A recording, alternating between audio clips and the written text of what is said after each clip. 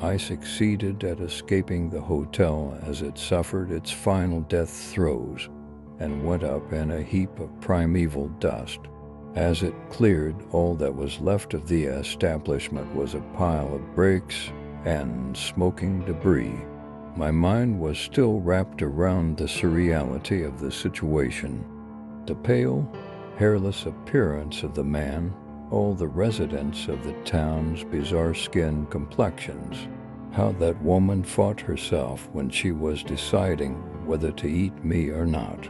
None of them were humans, but arachnid, hideous carbon copies that struggled to be approachable. I shook my head. Whatever the case, I had to leave Vicksburg, but not before taking Narcissa with me. After all, I could not live with myself if I knowingly abandoned someone in this wretched town. High-pitched screams filled the empty air, alerting me. Crap, more of the neighbors were coming, obviously because they heard the collapse of the old building. Without much contemplation, I hid in the alleyway and bit my lower lip. Their gravely guttural voices were like waterlogged bodies with their constant squelching and damp noises.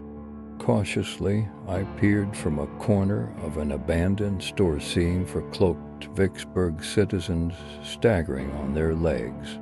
If only I could decipher what they were saying to each other only for curiosity's sake. As they chatted, one of the hooded figures stopped and slipped his hood from his bald head. I heard what sounded like mandibles clanging on each other when I noticed he was getting closer. I backed further into the alleyway out of concern that he had seen me. The hissing reached its apex with his long, spider-like fingers scraping the edge of the building. I shimmied down to get as close to the ground I could. Even though it was night time, the creature's glare burned holes in the back of my head. He entered the alley, sliding his appendages in the dark void. We were so close, I smelled his pungent breath.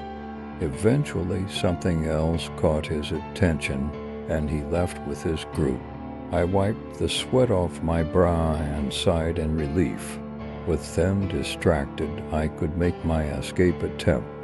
However, before I could continue the next phase of my plan, a feminine voice echoed through the streets. My eyes widened in shock. Narcissa. I peeped from behind the dilapidated wall and almost doubled over. Narcissa was captured by the Vicksburg anomalies with her distress. Her arms flailed around with the feeble hope of striking one of her threats. I had to do something, but what could I do?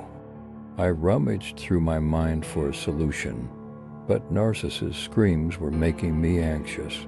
Swallowing my pride, I sprinted towards the assembly and balled my fists. I swung wildly in the air, smashing my knuckles over and over. Their gelatinous mass felt like I was punching raw meat. The more I railed against them, the Vicksburg anomalies gradually lost their corporeal forms and disintegrated, exploding into millions of skittering spiders. Narcissa glared in absolute horror upon seeing these humanoid beings dissolve into pulsating, rampant marbles on thousands of stalks. What is this? There was no time to explain. I grabbed her wrist and urged her to move. Her warm, silky hand felt amazing to grope, but I threw that thought to the back of my mind. My heart galloped behind my chest as my breathing became taxing. My lungs wheezed and buckled beneath my rib cage. The sound of thousands of bony, fleshless legs scraping the ground reverberated on the streets. Everyone in this town. All those monstrosities linked together, mimicking the basic movements of the human body. Narcissa shared an equal look of dread. What should we do? She grasped my arm and squeezed up against it. Her soft breasts felt amazing around my wedged arm, driving me crazy. Her warm breath sent a chill down my spine. Even when she was being terrified, that statuesque build and her intense glare of hers made her impeccable. We have to find a place to hide and wait for things to blow over. The blonde woman scratched her head. If we are looking for a refuge, I know just the place.